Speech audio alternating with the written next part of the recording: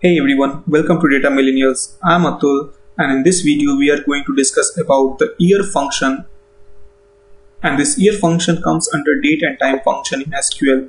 So let's go and see what exactly is the year function. So this year function returns the 4-digit year number of a given particular date.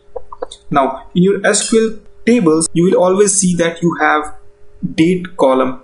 And if you want to extract the year part of that column, then you can use this year function to extract the 4-digit year.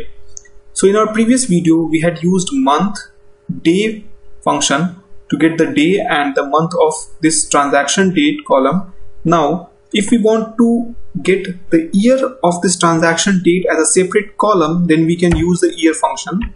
And to do that, we'll simply put year and then we'll put the column name, which is transaction date. And we'll give an alias as fee year.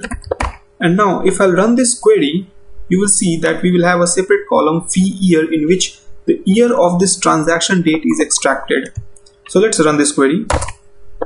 Okay, after running this query, we have this new column fees year, and you can see that this fees year contains 2021.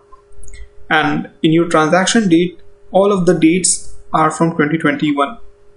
So this is how basically you can use this year function to get the year as a column in SQL table from a given specific date.